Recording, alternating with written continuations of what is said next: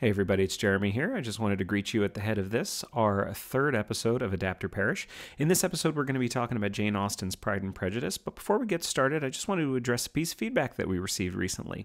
Now, full disclosure, when we were originally putting all this together, Ariel and I talked about the idea, well, should we tell people what episodes are coming up next? She thought we should. I argued, oh no, it's more exciting if we don't, if it's like a surprise for people and we can like give a hint as to what the next episode is. Here's the deal.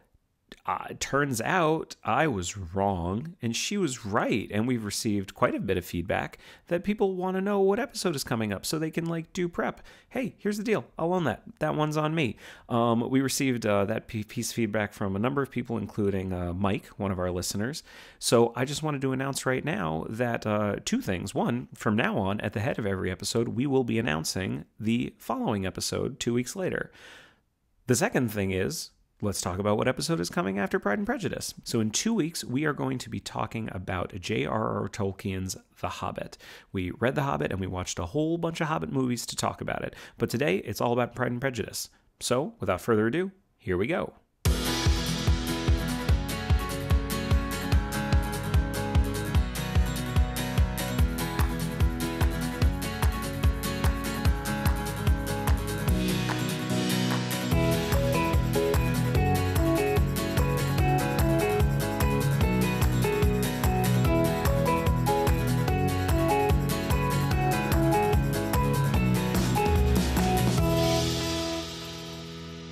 My notes right now, they make no sense. That's okay. I literally have a note that just says the dog scene. I don't know what to do with that. That's fine. Okay. Can we do a podcast now? Yeah, go for it. Start us up. Hello, and welcome to Adapt or Perish. I am Ariel Lipshaw. And I'm Jeremy Latour. And today we're going to be talking about Jane Austen's Pride and Prejudice. That's right. Which is a wonderful book that I've read a million times since I was a little girl growing up in Maine. How many times have you read Pride and Prejudice? Once. I finished it today. Yay! Yeah, it's great. What did you think about it? I really liked it. Okay. Yeah. So let's talk about it. I liked it a whole lot. So for this episode, we both read Pride and Prejudice. Well, I reread Pride and Prejudice. How many times have you read it? Probably not as many times as I have seen the 1995 miniseries Pride and Prejudice. Which I think is true for a lot of people. Yeah. Yeah. So I feel like... Which we're totally going to be talking about as well. Yeah, I guess I feel like my primary relationship, unlike when we talked about Anne of Green Gables, that I said my primary relationship was with the book, and I felt like a lot of people really had a primary relationship with the miniseries. In this case, I, like most people, have a really strong relationship to the 1995 Colin Firth, Jennifer Ely, Pride and Prejudice. Mm-hmm. But we did not stop there. No, we didn't. Because we also watched the 2005 Keira Knightley feature film. Yes, directed by Joe Wright. Mm-hmm. Yep. And we have some thoughts about that. Absolutely. Yeah. And I will say, I just want to say up front that I feel like, and I don't know if this is something that you are like tuned in with, but there's definitely debate amongst people that are into Jane Austen adaptations about which Pride and Prejudice is better. And I just want to state off the bat that I know that there are people out there for whom the 2005 Pride and Prejudice, that is their Pride and Prejudice. Yeah, totally. So anything that we say, I hope it's just taken in good humor, because I just want to respect the fact that I know... We're going to offend so many people. I know that there are those of you out there who, like, that is your Pride and Prejudice, and I want to be respectful of that. On the other hand, I hated it very much. So, just to be clear, the 2005 version. Yes. Okay. So we're going to talk about it. I think we are putting the cart well before the horse at this point. So to speak. So let's talk about the book for a little bit. Mm-hmm. I'd never read this before. Yeah. It's really good. Have you ever read any other Jane Austen before? No. You never have? This is my very first Jane Austen. You never had to read Jane Austen in school? No, I never did. Huh. Interesting. No. So I know that the first time I read Pride and Prejudice was in between my sophomore and junior years of high school, because it was like the assigned reading over the summer, and I hated it. I couldn't stand it. I didn't understand what was going on. I didn't understand who any of the characters were. I didn't really know anything about Jane Austen. So I didn't really understand like who they were and what the situation was that they were operating in. And I just thought it was the worst book in the world. Yeah. I thought it was terrible. And I went through the world for many years thinking that I hated Pride and Prejudice and that made me like cool and edgy because everybody else really seemed to like Pride and Prejudice. Mm-hmm. And then when I was in college, I'll never forget, I had in my dorm room, my single dorm room, a little TV, like a one of those combination, this is going to show my age, it was a combination TV VCR thing, and it had like a long antenna so I could pick up stations over the air, but the only station that I actually could get was I could get PBS, and then sometimes I could get Fox. Like I could get The Simpsons sometimes. Right. So I used to watch sometimes PBS in my room because that was the only channel I could get on this TV. And one night they were showing like the 1940s Laurence Olivier one, yeah. version, and the one that's like for unaccountably like set in the 1860s. Like all of the costumes are like Civil War era as opposed to like the 1790s. Okay, so I'm super happy that you said that because I watched the trailer for it today. Oh, did you? Because we didn't watch that version for the podcast. No, we didn't watch that version. We probably should have. But I watched the trailer today, and the entire time, like, your whole thing is costuming and stuff like that. Mm-hmm. I tend not to pick up on that the way you do. Right. But I did pick up the entire time I was watching the trailer for it. I was thinking, something looks wrong. This doesn't look right. So I'm super happy to hear that they changed the, like, era that it was in. Well, I don't know that they did that intentionally or whether they were just like, we have these costumes left over from... I don't know, Gone with the Wind. It looks like Gone with the Wind. Yeah, I don't know. What year was Gone with the Wind? 1939? So, like, it may literally have been the costumes from Gone with the Wind. Right. Anyway. That 1939 classic, Gone with the Wind. Well, the reason that I know that is because I know that Gone with the Wind and Wizard of Oz came out in the same year, and I believe it was 1939. Right. But I could be super wrong about that. You're going to look that up while I continue to speak? Go for it. Okay. So I remember saying, and I loved it. I was like so into it. I was like, this is fun. This is a cool plot and it's fun and funny. Yeah. It was 1939. Yay. It was like fun and funny and I liked the characters and I thought it was interesting. And I said to my friend Erin, never forget, shout out to Erin, wow, I think I really like Pride and Prejudice. And she said, wait a second. If you liked that, you need to watch the 1995 version, which of course I then watched with her and was immediately obsessed How did you watch it? I think we probably got either DVDs or VHS tapes from the library at school. Gotcha. Which is a very old-fashioned statement. Yes. Yep. No, we did not have Netflix. Mm-hmm. We did not have Hulu.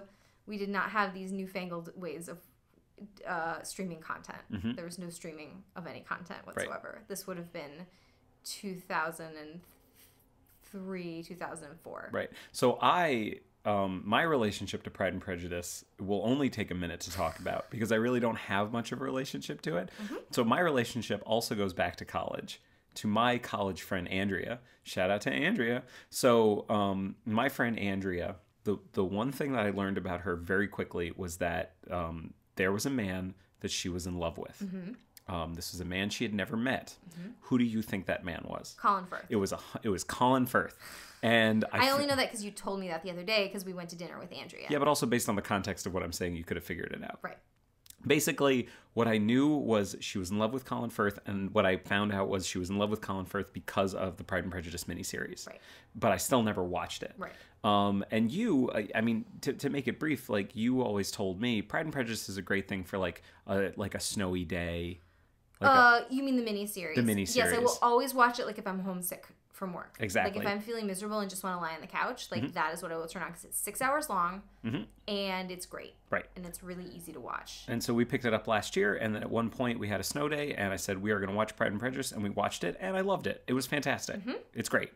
It's great. And we're going to get into like why it's great. Yeah. I feel like the podcast isn't just going to be, yeah, it's great. Everyone agrees it's great. Watch it. The podcast's over. That was short. You know it's great. I know it's great. Everyone agrees it's great. Yeah. Pride and Prejudice is great. Cool. Yep. So can we talk, I mean, I feel like this is going to be really interesting because in terms of adaptation. I sure hope it's interesting. Well, I mean, I'm going to find it interesting and our one listener is going to find it interesting. Hi. Hi, listener. And the thing that really surprised me, because I have read the book before and I've definitely like seen the miniseries many times. I guess that I was under the impression that a lot of the dialogue was lifted pretty directly from the book. And sure, a lot of it is. But the thing that really struck me on this sort of read and watch through was how much dialogue wasn't lifted from the book, because it couldn't have been lifted from the book, because while the book, a lot of it really is written in conversations, there are so many places where it just sort of talks about what they said rather than explicitly word for word quotes how they said it. Yeah. And so I feel like that's such a triumph of the screenwriter Andrew Davies, to make it sound like, to make people think, to make even people who are really familiar with the book think, oh yeah, this is dialogue that came straight from the book, when it absolutely didn't. So that was my big revelation this time through. I don't know what you think about the dialogue. Well, no, I mean, the dialogue, one thing I will say is I feel like we're getting a little ahead of ourselves. Okay, I'm sorry. So, no, hey, here's the deal. I accept your apology. Thanks, I appreciate that. Yeah, great. Because the way we're kind of presenting it, it almost sounds like we're going to talk about the 95 miniseries and then talk about the 2005 film as an adaptation of that. But let's talk about the book for a second. Okay, so let's talk about the book. So, give me the 1-minute version of this book. Give me the 1-minute version of it. Just like a plot summary? Please. Okay. 1 minute. So the Bennets have 5 unmarried daughters. Mm-hmm. They are landed gentry. Which, as a Fiddler on the Roof fan, really struck me. But yeah, go on. We're going to talk about Fiddler on the Roof at another time. Right. They have a problem because they have no sons. And their estate has been entailed, which means that it can't be inherited by anyone who is female. Okay, he's looking at his watch. There's 5 daughters, and one of them falls in love with a rich guy, and one of them falls in love with another rich guy, and there's a bunch of machinations, and then at the end, they get married. The end. That's wonderful. I'm so happy about that. I feel like I can do a 2-second summary, or I can do a 30-minute summary, but I can't do anything in between. I think that's accurate. So basically, that's the book. So, as always, spoiler alerts. For if you haven't, it was literally written 200 years ago. It was released 204 years ago. 204 years ago? Yes, it was released. Yep. Okay, 1813. 1813. It was released in 1813. That was a fact that I did not know. Yep. There you go. So, spoiler alerts abounding. I don't think you even have to say spoiler alerts for something that was written in 1813. I wanted to say spoiler alerts abounding, though. Yeah. So basically, that's the book. I want to talk about the book for a little bit. Okay. I really liked it. Yeah, it was great. I really, really liked it. What did you like best about it? Okay, so I just really appreciated how the plot progressed. Mm-hmm. From a plotting perspective, I thought the book was amazing. Mm-hmm. I love the way that it was pieced together. I love the way... So we were talking about this in terms of, not about the specific adaptations that we were watching, but just in terms of how could you adapt it? Mm-hmm. What could you remove? Right. There really isn't anything you can remove. Yeah, because you had asked me, the specific thing you said to me was, could you get rid of Mr. Collins? Exactly, who we're going to talk about. Yeah. And maybe we should talk about who the characters are before I talk about who you could potentially cut. So who's the main character? The main character is Elizabeth Bennet. She kicks ass. She's great. Otherwise known as Lizzie Bennet. Yep, Lizzie Bennet. And I mean, what are 3 words you would use to describe Lizzie Bennet? Self-sufficient. Funny. Brunette. I want to hear your words. You just think she's brunette because you like Jennifer Ely. I like Jennifer Ely. She's really pretty. He has a proper crush on Jennifer Ely. I do. I would say insightful. Yes, she is very insightful. Thoughtful. Yep. And I have one more word for her. Prejudiced. She's a bit prejudiced. So this was a thing. So I actually think this is great. So maybe I shouldn't say this is great.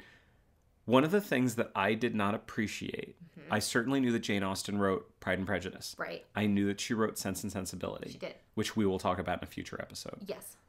I didn't realize that those words directly related to characters in the books. That is correct, they do. I didn't understand that. Right, so like Sense and Sensibility, one of the sisters is Sense and the other one is Sensibility. Didn't get that. So Pride and Prejudice, Elizabeth is Prejudice and Darcy is Pride. Exactly, and I always assumed that these were just kind of very vague titles that described the feelings of people in the books. I didn't realize how specific they were. So that was something upon learning that I really appreciated. I liked that a lot.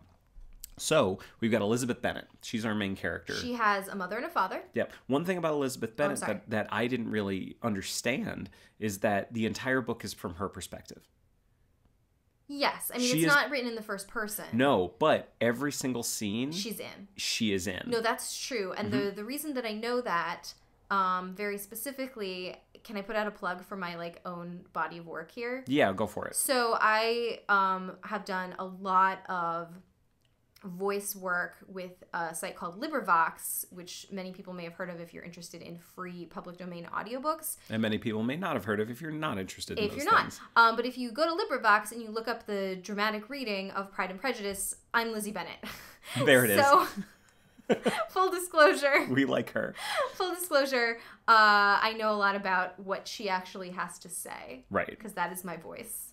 So Lizzie's our main character, and then one of the other main characters is her sister Jane. Her sister Jane. So her Jane's, older sister Jane. Right. Jane's the oldest sister, Lizzie's second. Yes. And then she's got 3 younger sisters who I think we'll talk about because there's so many characters. Yeah. I think we have to talk about some of the characters very briefly. Yeah, just talk about them quickly. But she does have 3 younger sisters. Mary's the middle sister. Mary's the middle. She is studious. Stick in the mud. Plain. Yep. She's not as pretty as her sisters. And in the 2005 version, just straight up goth. Honestly, I'm not even getting a mental picture of what Mary looked like in the 2005 version. We're going to get to what I'm talking about. Okay. So you got Mary, and then you have Catherine. And she's very flighty, and she's easily led. Yep. And then there's Lydia. And then there's Lydia, who is even flightier and even more easily led. Well, actually, no. I would say Lydia is really strong-willed, and she's the one who leads Kitty around. That's what fair. I meant by that. No, that's totally fair. But then I'm thinking about Lydia being led on by another character. Right. Well, we can get to that. Absolutely. So that's some of the ladies. Mm-hmm. And then, sorry, go ahead. No, please. And then they have parents. Right. Both of their parents are Absolutely. living. Mr. and Mrs. Because when Bennet. a man and a woman love each other very much. They have 5 daughters. Exactly. Because they're trying for a son. Right. And so Mrs. Bennet is very hysterical, and she is very interested in getting her daughters married to rich men. She's a very silly person. Yes. And Mr. Bennet is disgusted with everyone. Yeah, he's great. Yeah, he's great. Full disclosure, I loved him. Well, Lizzie is we see him really through, like, as you say, a lot of the book is from Lizzie's perspective, so I think we kind of see him through Lizzie's eyes a little bit, and right. She's definitely his favorite child. Right. I mean, I feel like if we had to break him down, if we had to pick one scene that exemplified him, I think we would both pick the same one, and I think we'll get to it in a little bit. Cool. I'm sure we will pick the same scene. Cool. So, that's her parents.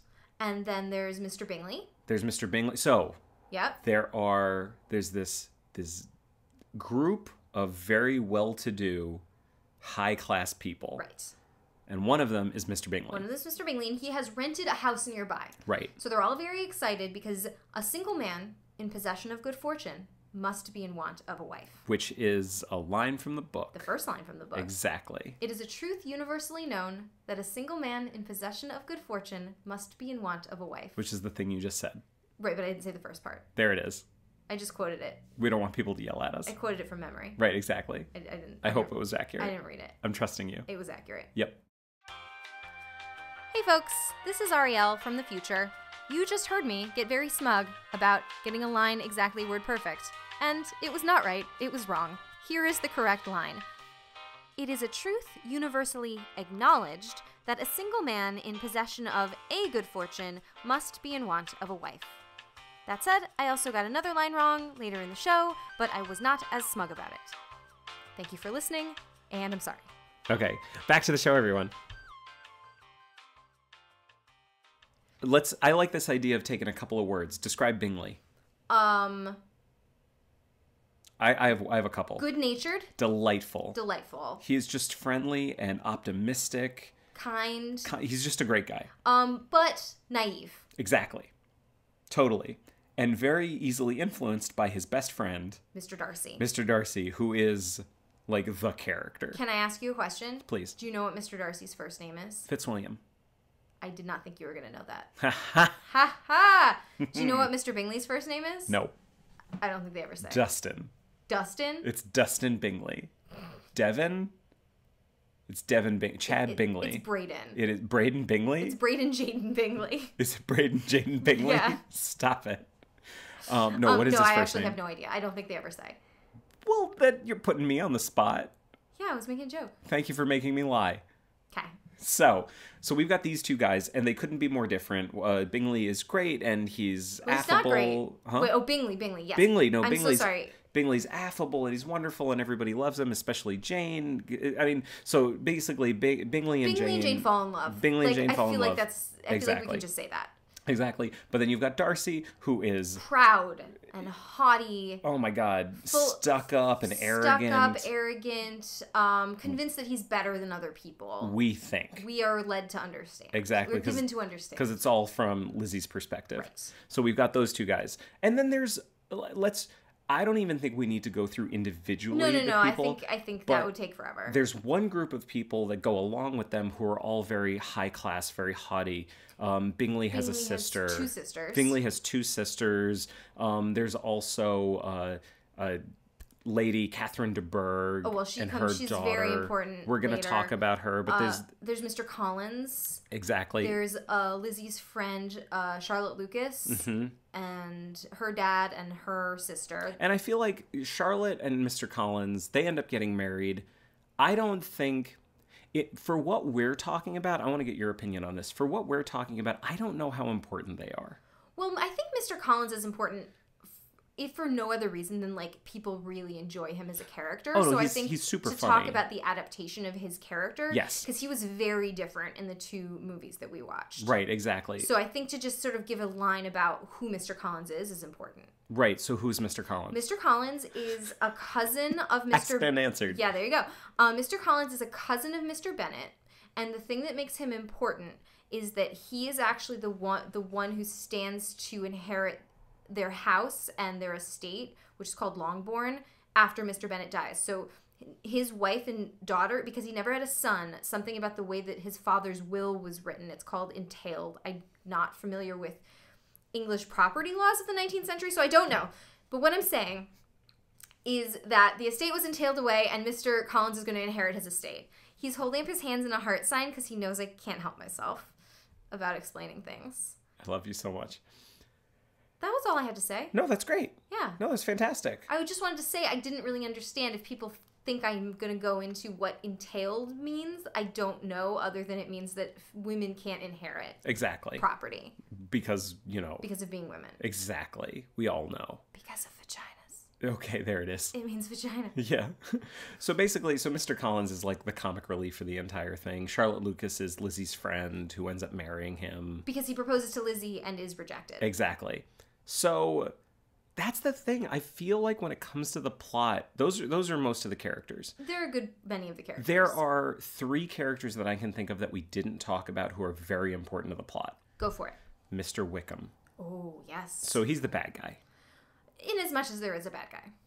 For all intents and purposes, he's the bad guy. I guess he's the bad guy. Yeah. I mean, I guess if we really want to get specific with it, Lizzie's the bad guy. Explain. Because of all her prejudice.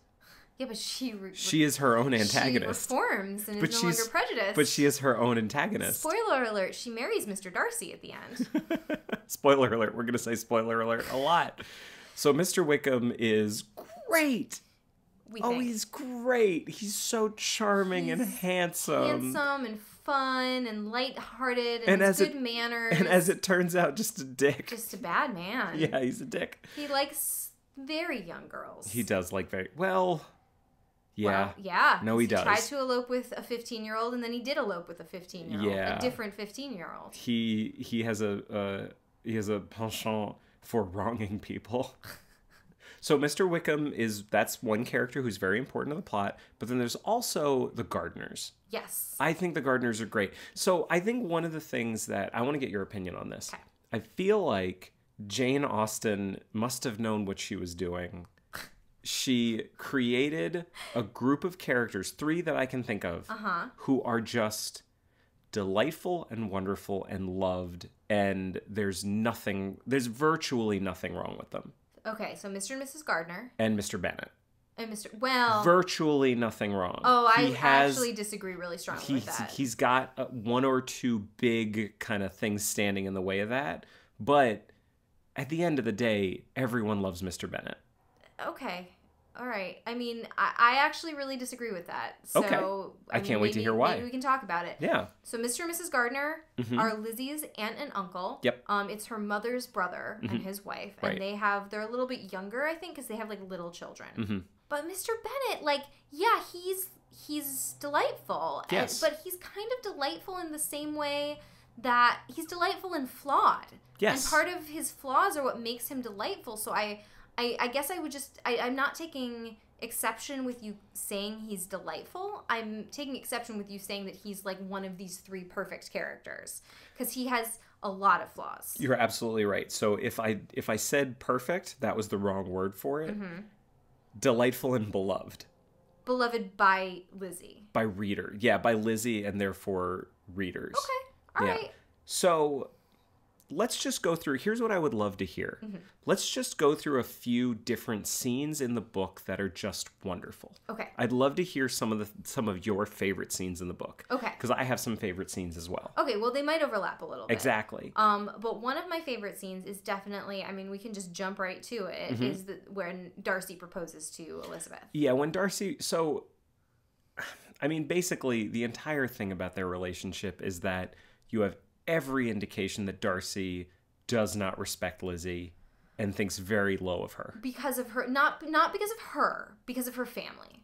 No, but she doesn't know that. She doesn't, well, yeah, I guess. Until he proposes, right. She just thinks he just thinks he doesn't like her. Exactly. Yeah.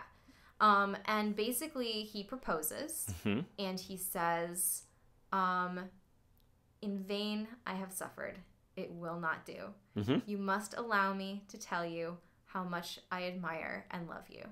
I just wonder if anyone's listening that they said that along with you. I hope they did. Exactly. I hope they did. Now, here's the thing that actually shocked me the most of all on this reread and re-listen and rewatch. That's the only quote from the book. The rest of it is just a paragraph describing what he said to her. Yes. Which was transformed in the visual mediums that we watched into an actual speech. Which we will get into. Totally. But the reason that I think this scene is super important. Like, it's the scene that everyone loves. It's very pivotal because it's the first time that anyone has said to Mr. Darcy, you being who you are is not enough for me. You also have to be nice to me. Right. Yeah, because like just to be clear, he proposes. And she says no. And she says, no, you didn't act like a gentleman towards me. And apart from that, you were the one that came between your friend, Mr. Bingley, and my sister. So how could I marry you knowing that you caused my dearest sister so much unhappiness? Like, I could not, even if I wanted to marry you, I wouldn't because of that. Right. And so Darcy is being told, really for the first time in his life, hey, your actions have consequences. And you did something that your station in life and your position and your nobility and your family cannot overcome. You yourself took an action which has had consequences for you in something that you want to do and now can't do. And no one's ever said that to him before, ever in his life. And it really affects him. Yeah. We find out later that it hugely affects him. It hugely affects him. I just think that's great. Like, I think that's a sign of his good character. Like, if you get called out on something, it's human nature to get defensive. And he writes her this, like, long letter explaining his conduct towards Bingley and her sister, and also towards Mr. Wickham. But, like, at the end of the book, he says, I thought I was really cool-headed when I was writing that letter, but I realized now it was written in great bitterness of spirit. Which I just read today, and I love that part. Yeah. No, that was actually something... everyone's had that experience. Well, that was the thing. So there's one aspect of this that I was really, I found very refreshing. I'm going to say one quick thing about the 2005 adaptation, but not really about it. One of the prevailing thoughts that I found when I was reading about it was they wanted to make it accessible to a modern audience. Yeah, I've got thoughts on that. Which we're going to talk about. Oh, we're going to talk about it. But this is one aspect that of an older than 200-year-old piece of literature is completely accessible to a modern audience. Oh my God, yeah. Oh my God. In fact, I highlighted this. Yeah, go let ahead. Let me try to find this really quickly. When I wrote that letter, replied Darcy, I believed myself perfectly calm and cool, but I am since convinced that it was written in a dreadful bitterness of spirit. Dreadful bitterness of spirit. I love that phrase. I mean, here's the deal. I've written emails before as well. Oh, yeah. Yeah. You write it and then you delete it and don't send it. Exactly. It is the most modern thing in the entire book. Yeah. And it makes the entire thing work for any audience. Yeah, it's fantastic. It's fantastic. And just the kind of, it makes you think the better of his character, because the kind of person that can get called out on something, and sometimes you do flame up and get a little bit defensive, but Sure.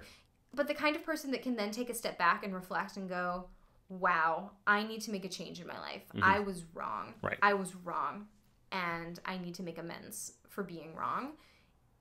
It kind of takes sort of a greatness of mind to self-reflect when you're called out on something, because a lot of times people just like shut down, especially, you know, if they're in a moment of vulnerability and they get called out on something. Like if you're proposing marriage to someone, that's pretty vulnerable, right? Like, Yeah. I mean, of the two of us, you've proposed marriage to someone. Yes, to you. To me. Once. And you were pretty convinced of what the answer was going to be. Right. And you were still nervous. Yeah. Right? Yeah. Yeah. Absolutely. So, you know, it's a thing that it feels very vulnerable. Yeah.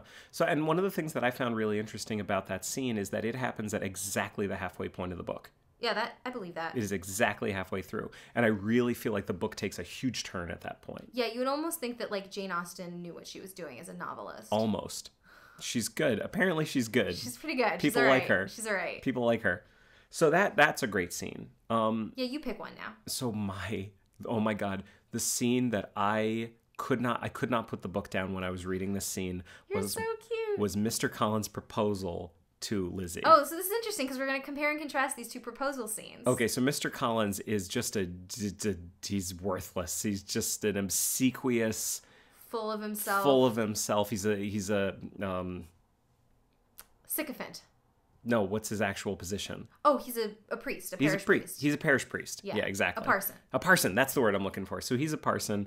He is, okay, so one thing, there are two aspects of this that were a little weird for me as like a modern man. People who were related to each other would marry each other. I knew this was a thing, but still, like, it's there Oh, yeah, and you it's could weird. marry, like, up to first cousins. Exactly, which is weird, but okay, there it is. So he's Lizzie's first cousin. No, he's not a first cousin. No, he's not even a first cousin. Like, he's related, but, like, pretty distant. Right, so he's a distant cousin. He meets them. He is really interested in Jane, who's very beautiful. Yeah, she's the most beautiful. She's the most beautiful. He's very interested in her, but basically her mom says, oh, well, just so you know, we really think she's going to marry this other guy, Bingley. And he's like, oh, okay, well, guess what? Lizzie's cute, too. I'll take her. That's fine. So he proposes to her, and I don't want to ruin any of it. It is just delightful. The entire scene is amazing because it involves him proposing, her rejecting him. It involves her mom. It involves her family.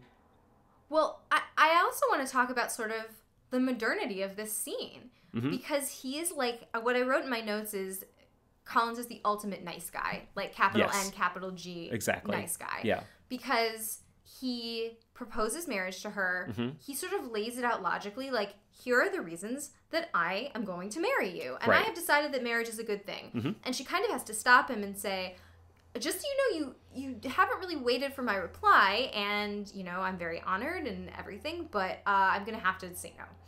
And then he straight up negs her. He straight up, well, it's not even so much, I mean, he does neg her. There is absolute literally negging says to in the her, scene. but no one, it's certainly possible that no one, you'll never get another offer of marriage. But he also does the thing that, not to make this gendered, but that capital N, capital G nice guys do, which is he tries to explain to her her feelings based on logic. So she says, I don't want to marry you because I am sure that I would not make you happy, and I'm sure that you would not make me happy. And he tries to tell her why she's wrong. Using facts and logic. Right. And just reading through that scene. Which I did to you during our proposal. Did not, because I didn't turn you down. No, that's right. Yeah. And then he went, she said yes. No, he didn't do that. I just thought that was so modern. Like, that's so, like, this sort of, like, internet concept of, like, this nice guy that feels like he's entitled to women's attention because of X, Y, and Z reasons that he's very happy to provide you. Right. When, the fact of the matter is, like, dude, I just don't like you. Mm-hmm. Like, I don't like you. I don't have to tell you. I don't have to have a logical argument and win with rhetoric about why I don't like you. I just don't want to date you. Mm-hmm. And I just felt like that aspect of Mr. Collins was extremely relatable to the modern day. Absolutely. And that's the big reason why I love that scene. Yeah. Now, there's something that follows that scene, which is something I was talking about before, which has to do with Mr. Bennet, with Lizzie's dad. Right. So there is one scene, there's basically one line of dialogue that I would point to as the Mr. Bennet line of dialogue. Okay. So I think you'll agree with me. Okay, go ahead. I think you know where I'm going. I think I do, but go ahead. So for the listeners, Mr. Collins has proposed. Lizzie has rebuked him. Her mom is real mad, and she says, "You've got to say yes." And she takes it to the dad. Right. She takes it to Mr. Bennet, and she says, "I'm so mad at her, blah, blah, blah, blah, blah, blah, blah." And he looks at Lizzie, and I'm paraphrasing here, and he says, "Lizzie, this leaves you in a predicament because after this decision, one of your parents isn't going to talk to you anymore. Because if you don't say yes to Mr. Collins, your mother will never speak to you again. But if you do say yes to Mr. Collins, I will never speak to you again." And at that moment, she knows that no one's going to force her to marry Mr. Collins. Exactly. And it's just a wonderful scene. Yeah, it's great. a really, really it's wonderful a very, scene. Like, dad thing to say. Exactly. And it's, I think, such a strong scene that we're going to talk about the 95 version. We're going to talk about the 2005 version. It's great in both. I love it in both. Yeah, Mr. Bennet is great in both. He's just a really, really strong character who I think works I would assume works in most versions. Yeah. Even though there's a lot of other versions of it that we may cover it at another time. So that's a scene that I love. Yeah. That's a scene that I absolutely love. So do you want to talk about the 1995 miniseries? Yes, I would like to talk about that. Because we really enjoyed it. Yeah. And I kind of want to talk about... I mean, can I just say one thing really quickly? Yeah. I'm totally willing to go on record. One of the best adaptations I've ever seen. Of anything. Of anything. Yeah, I buy it. Yeah. I buy it. Like, I don't think it can be understated just how strong it is. I mean, let's talk about that just as an adaptation. And I think the length is something that really assists in that, because Pride and Prejudice is not a super long book. But as we talked about before, it's complex. It's complex, but what I'm saying is just in terms of actually getting all of the plot into it, I'm not sure there's any major character or any element of the plot that was cut. And I say that as someone that sort of read a chapter, watched an hour, read a chapter, watched an hour of that miniseries. You're about to disagree, so tell me. No, I'm not about to disagree. Oh, okay. Well, I guess technically. Having just finished reading it today, there is only one section that is absolutely skipped, and that's the epilogue. Oh, that's fair enough. Yeah. Yeah, that's fair enough. But you're right. That's the thing about it, is it really does follow. The plot is the plot. The plot is the plot. The plot of the miniseries is the plot of the book. Yeah, and so apparently a sort of 300-ish page book you can do in 6 hours. A very character-driven 300-page book you can do in 6 hours. And one thing I want to say. Yes. Just to get it out of the way. I firmly believe that this story can be told well in 2.5 hours. Okay. I firmly believe that. You would have to cut some stuff. You would absolutely have to cut some stuff, but I absolutely believe it could be done well. We're going to get into whether it was done well in the 2005 version. Okay, we're not quite there yet. But I firmly believe it could be done well, but because the miniseries has 6 hours, it really has room to breathe. Anything. Exactly. Okay, so I want to talk about the casting. Yes. So you said that this was one of the best adaptations in existence. I think that the cast, as far as character for character, as a representation of the characters from the book. Now, I want to give a caveat, because this adaptation is kind of how I was introduced to Pride and Prejudice. It seems like maybe it's a little bit of a chicken and the egg situation. Like, do I think of these characters as these actors? Because that's who I was picturing when I read the book. Yes. Sure. Yeah, of course. Yeah, of course. Like, do I picture Elijah Wood as Frodo every time? Yeah, absolutely I do. But they're so perfect. Like, I really feel like the casting in this was so impeccable. Let me put you on the spot right now. Go ahead. Give me your top 5 people in the miniseries. Okay. In no particular order. Alison Steadman as Mrs. Bennet is perfect. Okay, she's great. She's perfect. And that's the thing about Mrs. Bennet. Mrs. Bennet is broad. Yeah. It's a very broad, character. character. And I feel like if the character is played too subtly, it doesn't work. Yeah. And if she's played too broad, then it doesn't work as well. Yeah. I really agree with you. I think she's perfect. Yeah. Yeah. I mean, it's going to be hard to give a top 5 because I think everyone is perfect. Top 5s are hard. Colin Firth. Colin Firth, I said this to you what did I say to you the other day? You said you couldn't think of many more situations where an actor was so perfect for a role. Exactly. I really think he is that perfect for it. Yeah. I cannot imagine anyone else doing it is just trying to do something that might be as good as Colin Firth doing it. Yeah. And and because of that, I feel bad for any other actor that's doing it. Right. Yeah, but I think he is amazing. Yeah. He'd be in my top 5. Yeah. Okay, so I said Alison Steadman, I said Colin Firth. I'm gonna say Anna Chancellor as Miss Bingley. Sure. Perfect. Just looking down her nose and sneering in such a perfect way, but like so under that guise of manners. I will say, super interesting. This came out the same year as Four Weddings and a Funeral, where she played the exact same character, right? Just in modern times. She's Duckface in Four Weddings and a Funeral, if anybody knows that movie, right? She just has that sort of air to her. She also kind of plays the same character in Tipping the Velvet, but we don't need to talk about that quite yet. No, by all means, let's spend, just so everyone knows, the next hour is going to be Tipping the Velvet. I mean, that would be delightful for me.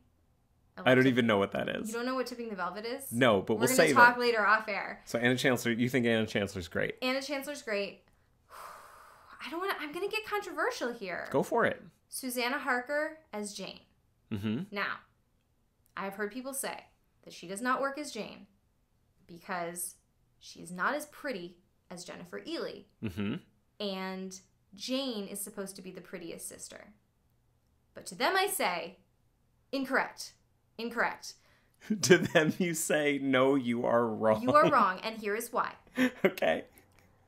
Jennifer Ely is beautiful in the modern style. Mm-hmm. So we, in 2017, look at her and go, that is a beautiful woman. And she is a beautiful woman. She is.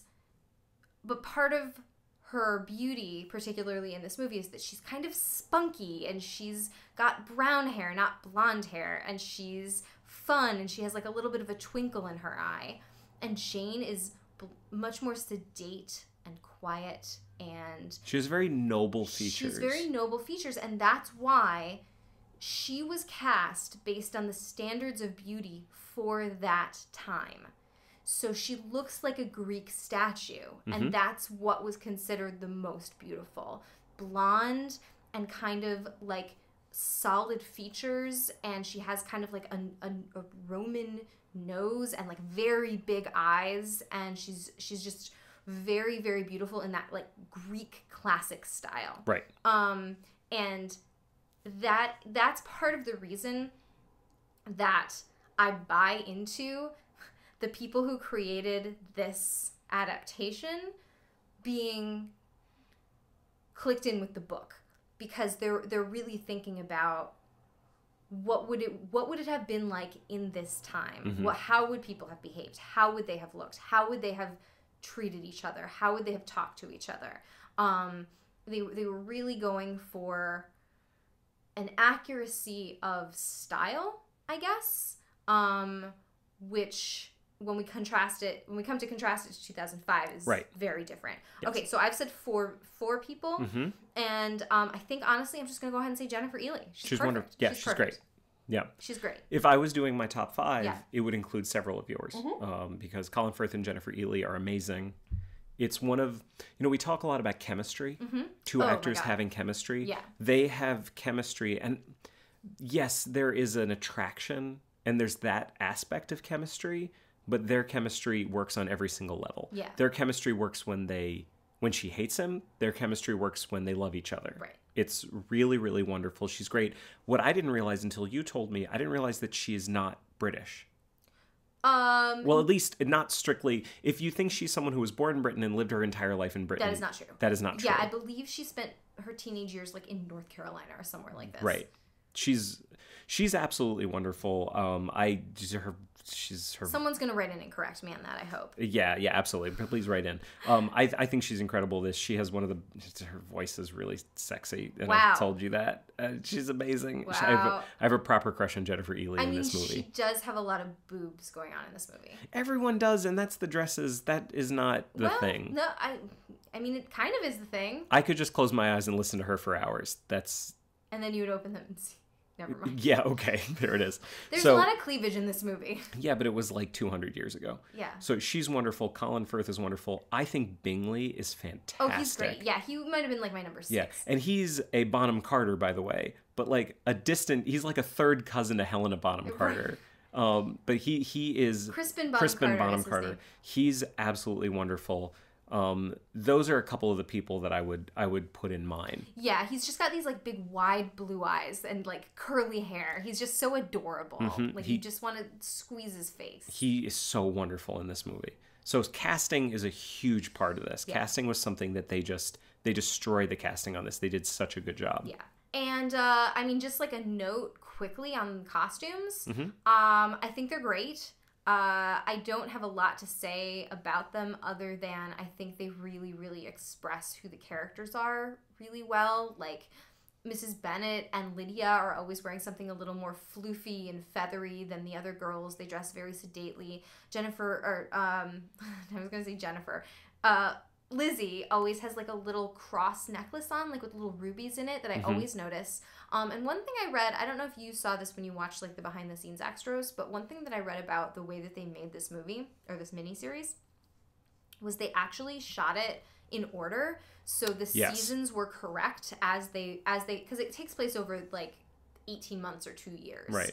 And so the seasons were correct as they were shooting because they shot pretty much in order. And also the other thing that I read about the way that they handled the costumes was that each actress was sort of given a couple of dresses, like as many dresses, like 3 or 4 dresses, like just as many as they would have had.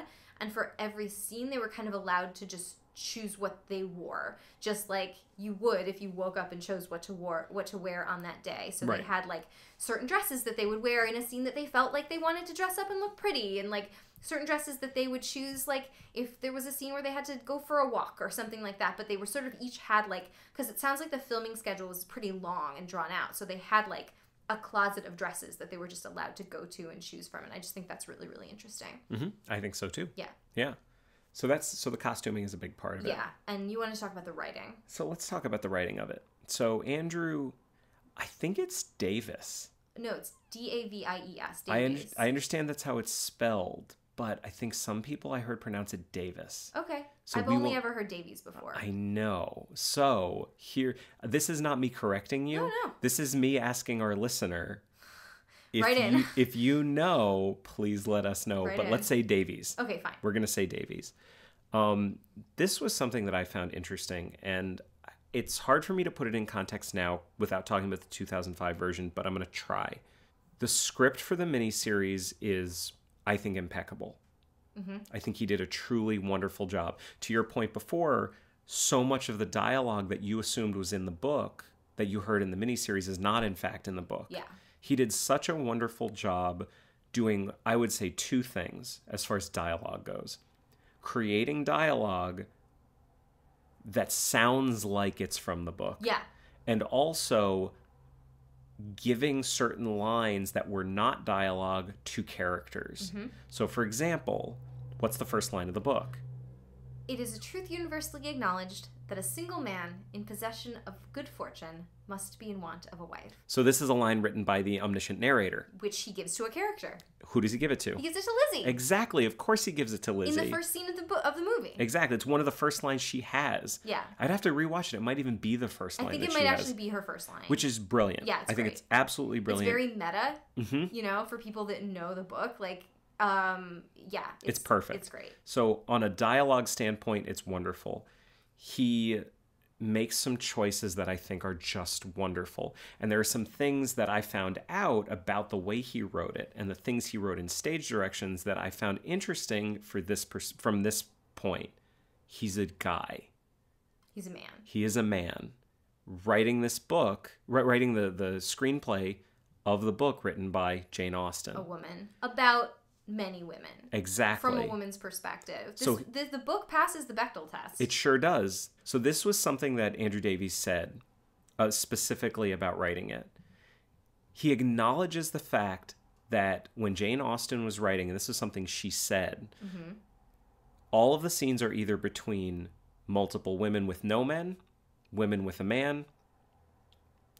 There's always a woman present in I've every heard this scene. about Jane Austen before, because she wouldn't have known what men say to each other when they're alone. Exactly. Yeah, I've heard that said about Jane Austen before. And Andrew Davies knew this and said, well, I know, so I'm going to make aspects of this miniseries done from a man's perspective. Right, because there's a scene, the very first scene actually is like Bingley and Darcy riding up to Netherfield and talking about Bingley purchasing the house. Exactly. Or renting the house. And this works for a couple of different reasons. One is what we were just talking about. He wanted to write scenes that were from a man's perspective.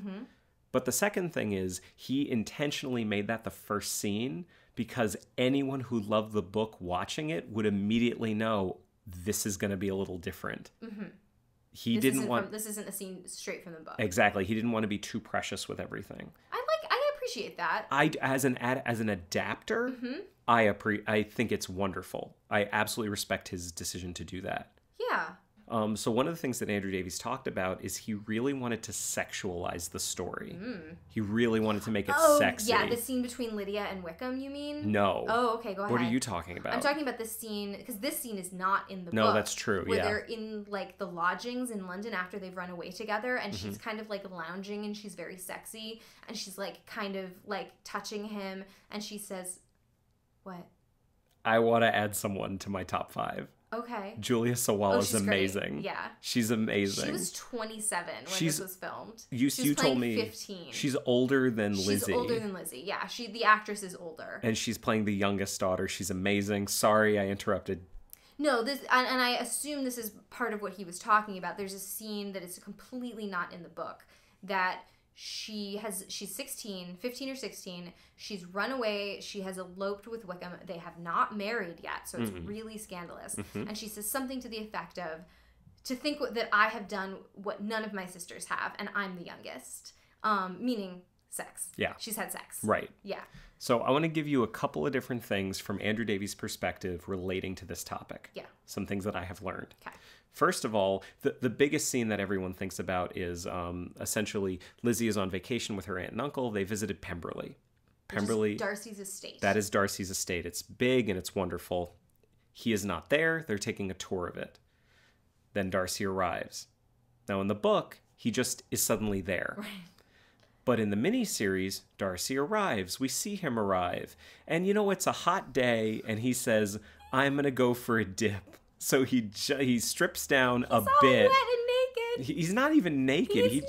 He strips down to a long sleeve undershirt. No. He strips down naked, and then you see him in his shirt because he's put it back on. No, he goes swimming in his clothes. I just watched it. All right. Sorry, he goes swimming in clothes. Do you think I'm imagining Colin Firth's nudity? Yes. I made that up out of whole cloth? 100%. Because I wanted it so badly? Yes. Okay. So he strips down as much as someone can strip down in a BBC miniseries. Right. Jumps into the water, and when he bumps into Lizzie, he is still wet, and his shirt is clinging to him. And here's the deal. Is he wearing pants at the time? Yeah. He's not pantsless. No, he's not pantsless. He's got bottoms and a top. Breeches. Yeah, exactly. In the context of the world that they are in, he is essentially naked. Yeah, he's like naked. And it's real sexy. Yeah. So that scene, not in the book, that was something Andrew Davies added.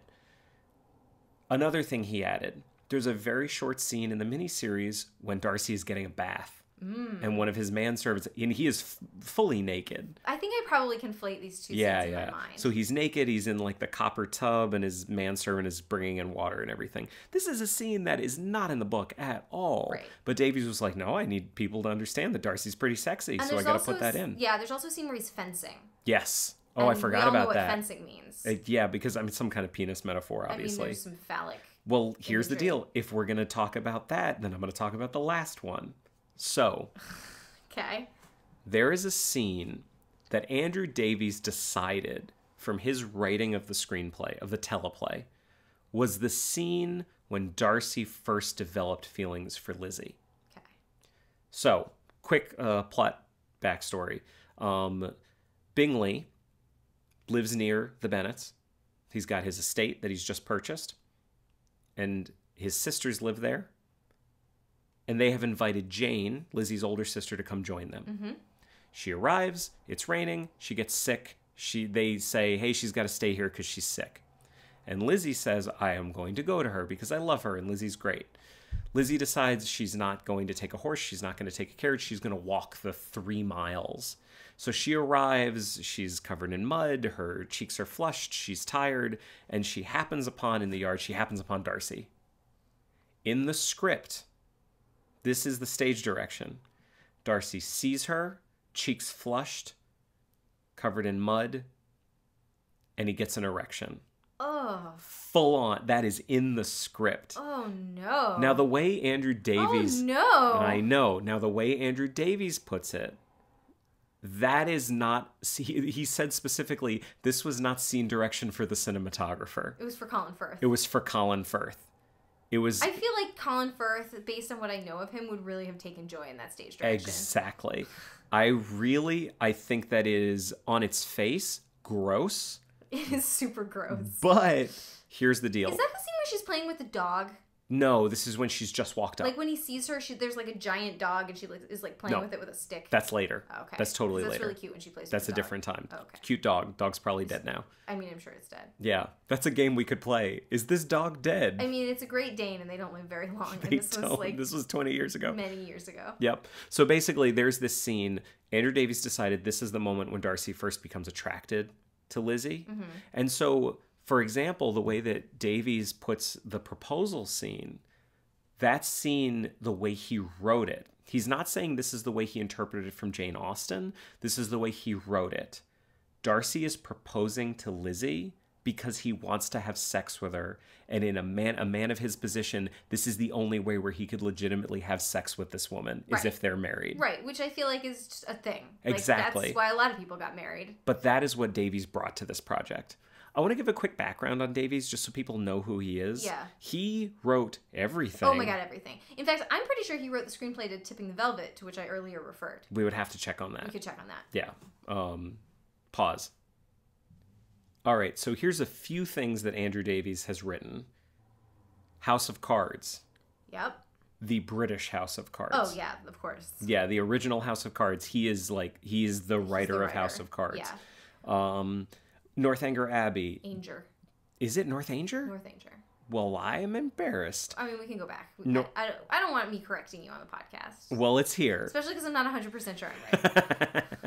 Bleak House, Tipping the Velvet. Yeah! Dr. Zhivago. And these are all the TV versions of these. Vanity Fair. I mean, this is Pride and Prejudice, He's Middlemarch. done every adaptation. Tons of adaptations. Actually, now that I look at it, wait a second. He's listed for the American House of Cards. Maybe he was like a consultant? Maybe. Or maybe they sort of had to credit him because it was his idea. Wow. Yeah, we'd have to look at that a little bit. So basically, he did the original adaptation of House of Cards for BBC. Mm-hmm. Another adaptation. Andrew Davies is great. He's pretty great, and he knows what he's doing. Even though, on its face, some of the things he says can be a little bit creepy. I think... And I would need to have this looked up, and I don't know if this informs any of his writing or any of his sort of ideas about human sexuality. I believe Andrew Davies is a gay man. I don't want to say that assuredly. Nope, we've got to check that right now. Okay. Pause. Okay, so Andrew Davies is gay.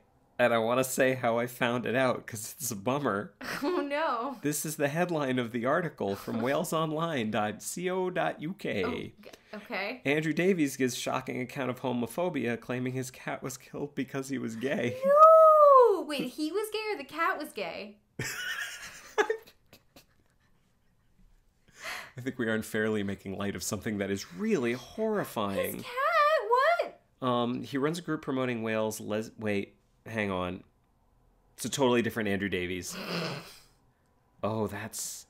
Okay, well now, if it's a different Andrew Davies, don't even look at it, because it's totally irrelevant and it's bumming you out. I'm trying to see. Oh my God. Don't read about the cat. We would have to look into that a little bit. I don't know if that's an assumption you can make. Okay. I don't think it's an assumption. I think it's something that I've read, but definitely tweet at us if we're wrong. Please, absolutely. And I'm not going to say that informed anything one way or the other. I'm just saying he's remarkably insightful about women. Exactly. And Sir Andrew, if you're listening, all British men are sirs, aren't they? We'll talk about that later. When you reach a certain age, aren't you automatically a sir? No. Oh. All right. Well, Mr. Andrew, please tweet at us. I think it's Mr. Davies. Whatever, Mr. Andrew. It's not totally royalty. fine. Mr. Davies. That was the thing that just messes me up with this entire... You know what? We're going to get into this in a second, but the way everyone's called Mr. Bennett, Mr. Darcy, Mr. Wickham, it's a whole thing that I had to wrap my head around, and it's the whole class system side of it, which we'll get into in a minute. It's just Mr. I mean, you could be Mr. Yeah, but that's not a thing. It's not a thing for me. All right. So I feel like... This is a good transition point. I feel like we have said the main things that we can say about the miniseries. Bottom line, it's wonderful. We love it. Yeah. Let's talk about this movie. Oh, dear. So this movie, this is one of those things that I love. The movie came out closer to the miniseries than it did to today. Oh, yeah. Because 2005. Yeah. Okay, couple things about the miniseries. Sorry, the movie. The movie. So the movie was made in 2005. It's got Keira Knightley. It's got Keira Knightley, who was... Oh, I'm sorry. You said she won an Oscar. She did not win. She was nominated. Never said she won. I said she was nominated. Oh, I'm sorry. Well, I must have misunderstood you then when we were watching. You did misunderstand, and you've misrepresented me to all of these people. Wow. Yep. No, Keira Knightley was nominated for an Oscar. Yes. We can talk about whether we think she deserved that or not later. She lost to Reese Witherspoon in Walk the Line. It was a really good movie. It was real good. Reese Witherspoon was really good. I mean, you always win the Oscar if you play a real person. That's how it works, right? Exactly. Yeah. Yeah, I think so. Yeah. So, 2005, it was directed by Joe Wright, who has gone on to do a number of different things. He directed Pride and Prejudice. Now, this is important. This was his first movie. Oh. This was his first movie. He did Atonement. He did The Soloist. He did Hannah, Anna Karenina. He did Pan a couple of years ago, that really weird Peter Pan, the one with Hugh Jackman in it. I didn't see it. No one did. Okay. It was not received well. I haven't seen any of these movies. But anyway, he is a guy who I think was really viewed as someone who was very up and coming and really has carved out a niche for himself. This was his first movie, though. So I think that's important to say. Yep. It was... yeah, I mean, do you want to talk about it from a filmmaking standpoint? Because there were things about it that I think you really appreciated. There were things that I appreciated about it. Just a couple other little things about its production, and specifically about what we're talking about. It was also written by Deborah, I'm going to go ahead and guess here, Moggach. Spell it. Moggach. Yeah. It might be Moggach. Moggach. I think, but I'm not sure. Okay. I've certainly listened to a few of her interviews, but no one had the decency to say her actual name. So it's 2005. That's a personal affront to you. Exactly. I just don't appreciate it. Help me out a little bit. So this came on the tail end of William Shakespeare's Romeo and Juliet, the Baz Luhrmann film. It came on the tail end of Shakespeare in Love. Yeah, there was really kind of a period, sort of late 90s, early 2000s, where we as a society thought modernizing the classics was a really good idea. We had to make them sexy. Yeah, like even like 10 Things I Hate About You, I would put in that category. Like all of these sort of teen modern adaptations of Shakespeare, there's a lot of them from sort of that era of time. Except I love that movie. I'm not saying it's a bad thing, and also the only reason that anyone knows where I went to college is because of 10 Things I Hate About You. Exactly. Where'd you go to college? I went to Sarah Lawrence. There it is. So... this came at the tail end of that. They wanted to sex it up a little bit. They wanted to make it accessible to a younger audience. I think it's really important that we say a few things about that we liked about this movie. So I'll start. Okay. Because you might not have any. I don't have any. You while I'm talking, you think about it, because I bet you'll have at least one. Okay, go ahead. So first of all, this is Joe Wright's first movie. One thing I really appreciated about it is, from a filmmaking perspective, it's very intentional. It's very intentionally shot. It's clear that he was thinking about every shot throughout the movie. This isn't the kind of movie where they just set up the camera and shot the actors. I think it is shot in a very interesting way. Sometimes it works to its benefit, sometimes it doesn't. But I really appreciate the way the movie was shot. I think it is a beautiful movie. I really love the way it looks. Okay. That's one thing that I really liked about it. Okay. Another thing I really liked about it was Donald Sutherland. I was going to say there was one actor that you really liked. Well, there's one that I loved and another one I really liked. Okay. The one I really liked was Donald Sutherland. Okay. Now, he plays Mr. Bennet. Now, here's the thing. If I was also making a list of 5 things I didn't like about the movie, Donald Sutherland as Mr. Bennett would be on there. How about the fact that I couldn't understand what he was saying half the time? That's my problem. Donald Sutherland is wonderful. I love him. But he plays it very subtle, and you cannot understand him half the time. Donald Sutherland is a mumbler in the best of circumstances. Exactly. I don't know that Jane Austen dialogue is the thing you want to be putting in Donald Sutherland's mouth. But as far as finding an emotional core for the character of Mr. Bennet, he does it, and I love him in it. Yeah. I really, really love him in it. I was saying this before. Your mother will never speak to you if you don't marry him. I will never speak to you if you do. Right. And I'm paraphrasing. Obviously, I'm paraphrasing. You liked that scene. He killed that scene. It was fantastic. He's great. I loved him in that scene. And certainly later, at the end of the movie, when Lizzie goes to him and says, yes, I want to marry Mr. Darcy. And he goes, why? You hate him. And she explains why. Donald Sutherland, it's the only version of it that I've seen where Mr. Bennet actually starts crying a little bit because his daughter is going to get married. And it made me cry. It was wonderful. He's great even when he's not. Yeah. So that's a big thing there. And then there was the implication at the end that Mr. and Mrs. Bennet were going to do the business. Do the thing that got them 5 daughters in the first place. I don't remember that. No, I do remember that. Yeah. Yes, you do remember that because I turned to you and said, are they going to bone? Oh, right. And then I turned to you and I said, gross. Yeah. So anyway, moving on. So those are some things I liked about it. I will say the daughters. Yeah. I liked Keira Knightley. I didn't like Keira Knightley. Didn't love Keira Knightley. I liked her. I didn't like her. We're going to talk about some of the things we didn't like, and a lot of that stuff affected how I felt about her role in the movie. But her performance, I could get behind. Choices made by the writer and director, I could not. Yeah. But I don't really want to fault Keira Knightley for that. Okay. But I will say, I'm trying to think right now about anything else about the movie. It was beautiful. Donald Sutherland's great. No, I'm going to get to my number 1 right here. Okay, go ahead. Tom Hollander. Yeah, you liked him. So Tom Hollander plays Mr. Collins in this movie. Now, this is funny because you were talking before about how you saw the miniseries, and yeah, it's hard to read the book and not picture all the people from the miniseries. Right. The second I started reading the book and the second Mr. Collins comes on, this obsequious, annoying guy, there was only one person that I pictured in my head. Tom Hollander. Nope. Who? Stephen Fry. Yeah. Oh, because we talked about this a little bit. We talked about this. Because Stephen Fry actually does kind of play this character in a couple of other movies. Exactly. Yeah. I immediately pictured Stephen Fry, who I have not seen play this character ever. I don't mean this character. I mean a similar character. No. Like he plays the sort of obsequious guy who is in love with someone unrequitedly in Cold Comfort Farm, for example. And he's very obsequious also in Gosford Park. Exactly. So I immediately pictured him. Now, the actor that plays this character in the miniseries is very good. But the actor that plays him in the movie, I think, is perfect. Now, in order for me to talk about why I think he's so perfect, I have to talk about things I didn't like about the movie. Right. Because the thing that I said about Mr. Collins is, because you said to me, I think this guy's great. And I said, yeah, but he's in a different movie than everybody else. And I said, yeah, but I like the movie he's in. Right. That's one of the big problems I have with this movie is that the tone of it is totally inconsistent throughout the entire movie. Oh my God. All of the characters feel like they are in different versions of the story. They're either in very subtle versions of the story or they're very broad versions of the story. Donald Sutherland goes back and forth.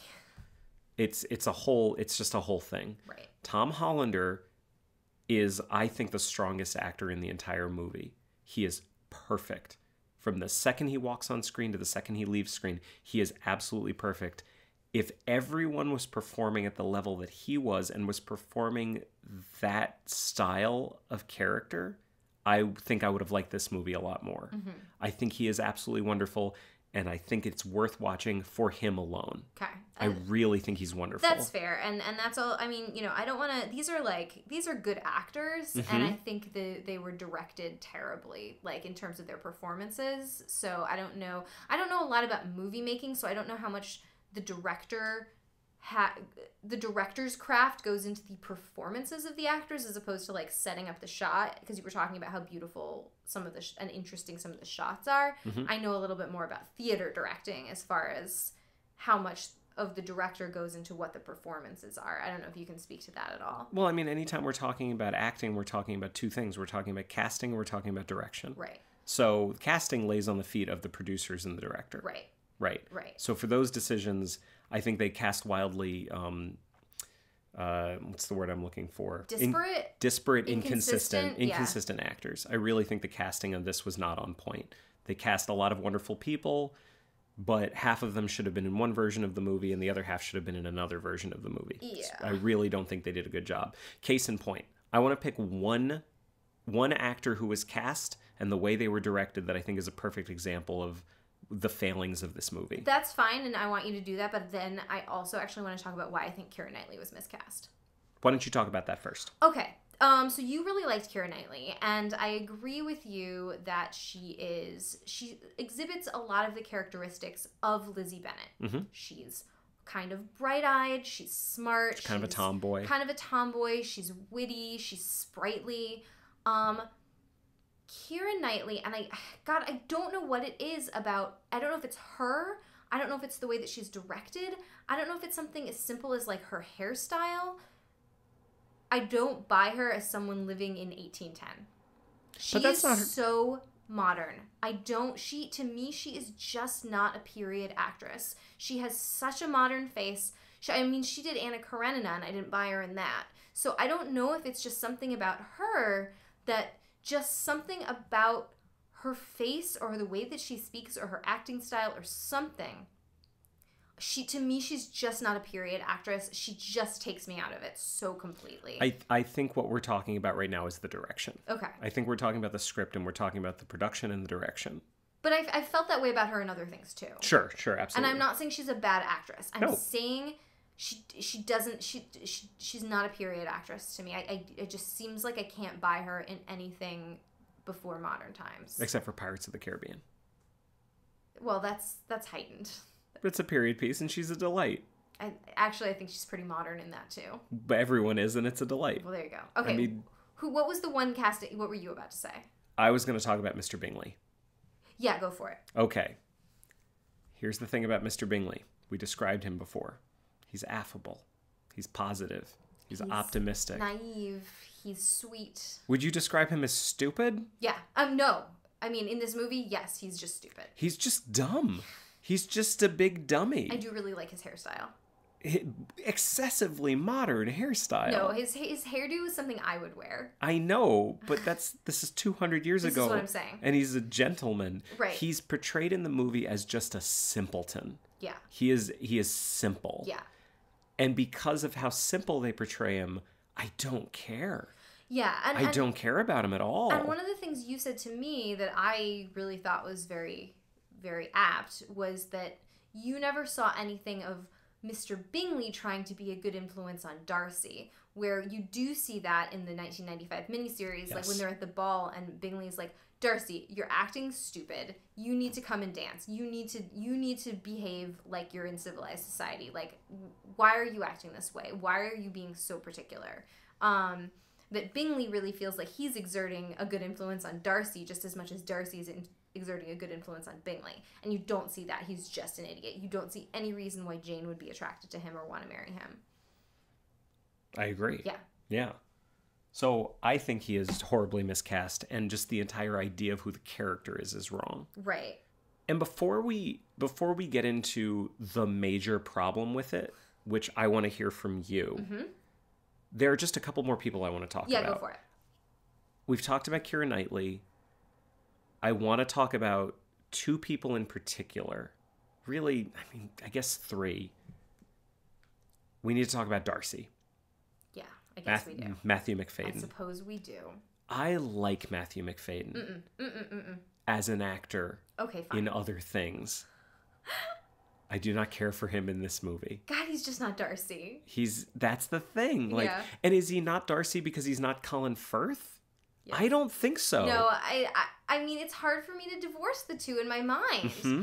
But I think, you know, if I'm being truly honest and not just being a Colin Firth fan, Mm-hmm. no, I don't think, in this adaptation, I just don't think we get to know enough about him. Yeah. To know whether he's Darcy or not. Exactly. I think that he doesn't work in this. I don't think it's his fault. I never blame the actors for not working in something. I blame the producers and the director. Yeah.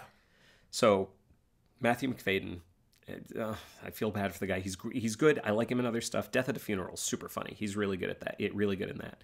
So that's one. Rosamund Pike is an actress I think is great. I really like Rosamund, but she's Jane. Yeah, no, I know. Yeah. That's not Jane. No. The version of Jane she plays is not Jane. Yeah. That is not Jane from the book. It's a completely different character, which speaks to an issue that I think we're going to get into. Yep. Okay? Yeah. So I won't get into it quite yet. And then third is Judi Dench. Yeah. So Judi Dench plays Lady Catherine de Bourgh. How much screen time would you say Judi Dench has in this movie? Less than she has in Shakespeare in Love. I mean, in Shakespeare in Love, she famously had, 8 minutes? Yeah. Like, she's got less than that. Like, exactly. Maybe 5 minutes of screen time. Correct us if we're wrong. Yeah. She is so arch in this movie. Lady Catherine de Bourgh is an antagonist, but she's not a villain. Right. In this movie, she is a villain. So I want to get to, this is my big criticism of it, which I know to be different than your big criticism. Okay, go ahead. So I'm going to say mine quickly. Yeah, go ahead. This is not Pride and Prejudice. This is a tour of Pride and Prejudice. When you go to a tour, it's like you take a tour to a different country, you go on some kind of group tour or something like that, they're going to say, we're going to go to Paris, and we're going to we're going to Eiffel Tower, we're going to go to the Louvre, we're going to do this, you're going to eat a baguette, you're going to drink some wine, it's going to be great. Just came back from a tour like that. Exactly. Full disclosure. Yeah, I work for a company that produces tours like that. So I won't say the name. You go on these tours, you're not living there. Right. You're maybe not experiencing the place you would if you just lived there for 2 weeks and just got to hang out. You're experiencing it in a very different way. It's an overview. Exactly. When you read the book of Pride and Prejudice, you're really fully experiencing it. And when you watch the miniseries based on the way they created it, you're really experiencing it. This movie, they're just saying, this happens and this happens and this happens. Remember this thing, this happens. Remember this thing, this happens too. It's the entire thing turned up to 11. Right. Because they have to just whack through it so fast. Exactly. It is relentless. I mean, every character is turned up to 11. Yeah, and what you said, I feel like I keep quoting back to you things that you said, but I thought you had a lot of really good observations. I'm very smart. You are very smart. Thank you. What you said was, it's really weird that they've crammed so much into this movie and it's still so boring. Yeah. Some words to that effect. Absolutely. I mean, that's the thing about movies like this is when you rush through them so fast, you end up not caring about anyone. Ironically, if the movie had been 2.5 hours instead of 2 hours, I think it would have been less boring because you could have learned to care about these people more. Yeah, no, I agree. I mean, just to contrast it with Sense and Sensibility as an adaptation, I feel like that movie is probably 2.5 hours long, and it doesn't feel like that. No, it doesn't. It doesn't feel long. It feels like the right length. And I really appreciate that you didn't compare it to the miniseries. We're comparing it to another movie. I'm comparing it to another feature film. Right, which goes back to something I was saying before. I truly believe this can be done in 2.5 hours. But I don't think this was the script to do it. Yeah. So I might have a few more little things to say, but I want to hear your big criticism of this. Yeah, because all of my individual notes really tie back to this one thing, which is why I said to you, I don't have a lot to say about this. I just have one thing to say because everything I have to say has to do with this. Mm-hmm. So Jane Austen was writing about a society where the rules and regulations for behavior were strict. You could call them strictures, There were ways that you were supposed to behave based on who you were and who your parents were and who your grandparents were and where you lived and what you did. Everyone had a place in society, and you absolutely knew your own place and the place of everybody else. And you had to behave in different ways to different people depending on that. And I'm not placing judgment on that for being good or being bad. We could have a whole other conversation about class systems. Right. I don't want to get into a discussion about the merits or demerits of class, but that was the accepted truth at the time. And so I feel like the reason that Jane Austen's work has been so popular and survived up to the present day is that she's able to take this society and use it sort of to her advantage in the way that people interact with each other. Because every sort of real human interaction that people have with each other in her books has this gloss of manners laid on it, and the rules and the regulations and the way things are supposed to be. So when those things get violated, it's a really big deal. And the people that violate them, you know something about their character because of what they're doing and who they're doing it to and why they're doing it. Okay. So the plot of Pride and Prejudice is completely dependent on the rules of that society. If the rules of that society don't exist, literally nothing that happens in the book makes any sense. It doesn't make sense that they would behave that way. I will give you a couple of examples. Please give me some specific examples. If it doesn't matter who Elizabeth's parents are, if everybody is just equal, then there is no reason for Darcy to have an inner struggle with himself and basically insult her to her face to propose marriage to her. He could just say to her, I love you and I want to marry you. And none of the class issues of his background and her background and her parents and his parents would come into play. Mm-hmm.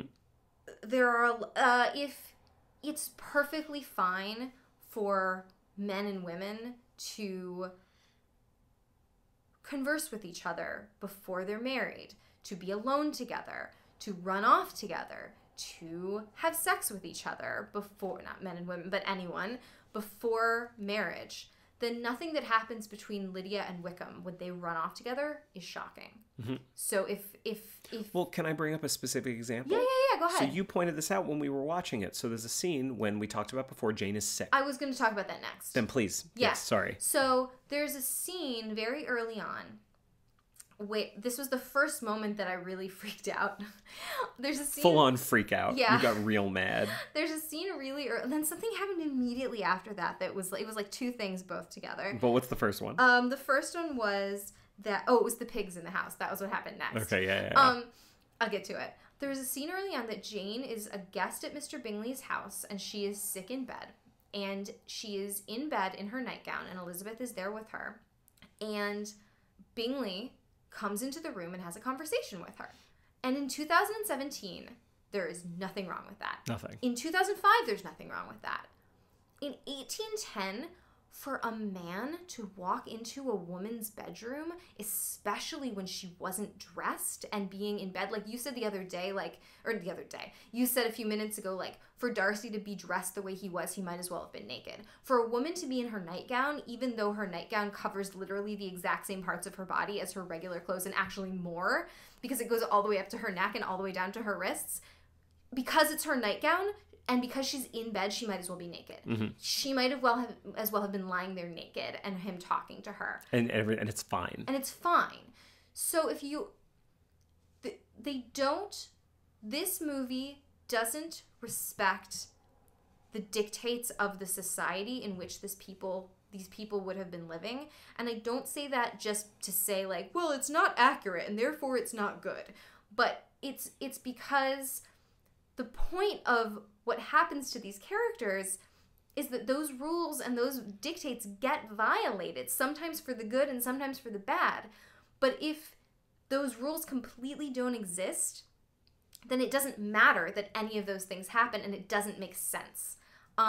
You have to do the world building in order to break the rules. You have to know what the rules are. But if the rules are constantly changing and there's no consistency, then there's no reason for us to care about anything that happens, because anything might happen and we don't have any understanding of how shocking these things are. And the funny thing was that the thing that happens between Wickham and Lydia, which is they run off to get married and she's only 16, and it turns out that they're probably not even married and they're just off together, probably sleeping together. That happens in Jane Austen. They actually made that milder in this movie. Like, I forget exactly. No, it wasn't that. You're thinking about when so basically what you find out is that Wickham has this past with Darcy. Oh, yes, I'm sorry. It's the situation with Darcy's sister, Georgiana. So in the book and in the miniseries, Darcy basically found out that Wickham was about to elope with his younger sister, 15-year-old sister. His 15-year-old sister, Georgiana, and he cut it off right before it happened. In the movie in 2005, he finds out that he was at the house visiting, and he said he loved her, and then he said they were going to get married, and then they didn't. And he nipped it in the bud at that point. Yeah. Way less scandalous. Yeah, there was like a full plan for an elopement, like that's more scandalous. So like that didn't make sense to me either. I was like, why would you not go into the actual scandalousness, which is something that's scandalous to us even today? Whereas like, here's a really good example. When they go to the ball, Mr. Collins says, "Oh, I know Lady Catherine de Bourgh. She's Mr. Darcy's aunt. So therefore, I'm going to go over and introduce myself to Mr. Darcy." And according to the codes of manners, you do not introduce yourself to someone, especially when that person's of higher rank than you. You wait to be introduced by a mutual acquaintance, which is why at the very beginning, Mr. Bennet has to go over and call on his neighbor, Mr. Bingley, before they can claim an acquaintance with him. So, like, they wouldn't have been able to dance with him at the ball had Mr. Bennet not made the acquaintance of Mr. Bingley. So that's something that is not something that we understand today to be a problem. You introduce yourself to people all the time. But it's also not a problem in they're very, very shocked by it in the 2005 movie, but there's nothing to establish why that would be shocking. And if it's not shocking for a man to walk into a woman's bedroom while she's in bed, why is it shocking for a man to introduce himself to another man? There's no consistency in the behavior, and therefore none of the events of the plot makes sense as to why they're important. Yeah. And that's what really bugged me, that they tried to modernize it in this way, but they're inconsistent in the way that they're treating the rules of the world that they're trying to establish. Right. So I think my biggest problem going along with that is the modernization of it. Right. There are particular reactions that some of the characters have that Lizzie has to Lady Catherine de Bourgh, to Judi Dench, for example. She's having them, and the reactions she's having are clearly informed by a modern sensibility. It's the reaction of the filmmakers saying, "Oh, this is how you should react to this," because it's crazy that she's saying these have been weird? Super old-fashioned things. You're much more modern than that. But at the time, Lizzie understands how this system works. Right. Or the example that I gave to you was like at the ball where they're dancing, and the way that dancing worked at that time was you weren't with your partner at all times. You were sort of in these formations and crossing and going back and forth and being with other people. And it was like they're trying to talk to each other and have a conversation, and like increasingly getting more and more frustrated because every time they try to speak to each other, they get separated again by like the motions of the dance. And that's so modern to think that would be frustrating. But it's also, it's really funny. It's funny. It's really funny, but the implications of it are really bad for the story as a whole. Right, because you would absolutely have danced that dance a million times before, and it wouldn't be surprising and frustrating that you weren't face to face with the person that you were talking to the whole time. Like, that's just such a modern sensibility. Like, oh yeah, what a weird way to dance with someone, to only be with them a quarter of the time and to be with other people the rest of the time. So all of my objections to this movie really fall under that umbrella. So bottom line, we didn't like it. And also, put up your damn hair. What? Their hair was loose and down like 90% of the time, and it was so frustrating. And she had the most modern bangs I've ever seen, and she wouldn't have like modern bangs and like a 2005 style messy yoga bun. Right. So the hair made me really upset. Final thoughts. Pride and Prejudice, the book. Fine classic novel. I am pro. I'm decidedly in the pro column for this book. It's a very good book. Listen to my dramatic reading on LibriVox.org. It's very good. I don't have a plug. So the book's really, really good. As an adaptation, the 1995 one, it is unfair to compare other adaptations to this adaptation. Well, and it's unfair to compare, as you say, it is kind of unfair to compare a feature-length film to a 6-hour miniseries. Right. We have to talk about the film on its own merits, and on its own merits, I believe that it fails. It's bad even on its own merits. It's bad on its own merits, even if we don't compare it to the 95. If you'd never seen the 95 version, I feel like the movie would play much better. But when you've seen just how well these moments can play when you don't rush them, the movie just, I can't get behind it. I can't get behind this movie. Yeah, and I just want to reiterate what I said at the beginning. Like, I really do understand that there are sort of Pride and Prejudice camps. Mm-hmm. And for some people, that 2005 movie is their Pride and Prejudice. Yes. And I don't want to offend any of those people. No. Even if I want everyone to continue to listen, and we're certainly happy to hear from you on Twitter about why you think we're wrong. But I also think, like, we're not just... I hope it has been clear from the particular things that we have talked about that we're not just sort of reacting against it because it's not the 1995 version. Like, there are really things standing on its own that we really both had problems with. Mm-hmm. But I think we can all agree Colin Firth is a little sexy. He's a lot sexy. He's quite a bit sexy. How do you feel about Jennifer Ely? I really, really like her. I have a proper crush on her. She's very cute. So now it's time for your favorite segment and mine. Yes. So not appearing in this film. Absolutely. I have a candidate for the 2005 version. Do you have a candidate? No, so I second yours. Okay, great. My candidate for Sir not appearing in this film. So we talked about the 1995 version. We really couldn't think of a character that wasn't in it. They're all in it. Yes. But the character that I am going to point out that was missing from the 2005 version is that in the book and the 1995 adaptation, Bingley has 2 sisters. In the 2005 version, he only has 1 sister. This is true. And the character that I really miss is not his sister, Mrs. Hurst, but her husband, Mr. Hurst. He's a delight. He is drunk and asleep pretty much the entire movie. The other thing that I love about this character is the name of the actor who plays him. Mm-hmm. He is played by the British actor Rupert Van Sittart, also famous for playing the boor in 4 Weddings and a Funeral, which we have already talked about, which was also the same year, 1995. So my candidate for Sir not appearing in this film is Mr. Hurst, played by Rupert Van Sittart. And there's one other thing I think he was in. Just so everybody knows, he's Yohn Royce in Game of Thrones. I've never seen Game of Thrones. Nope. We might talk about it in a future episode. You're going to have to get a guest co-star. Anyway, so that concludes this episode. Thank you for listening. Do you want to talk about the ways that people can get in touch with us? So you can get in touch with us in several different ways. If you'd like to go to our website, you can go to adaptorperishcast.com.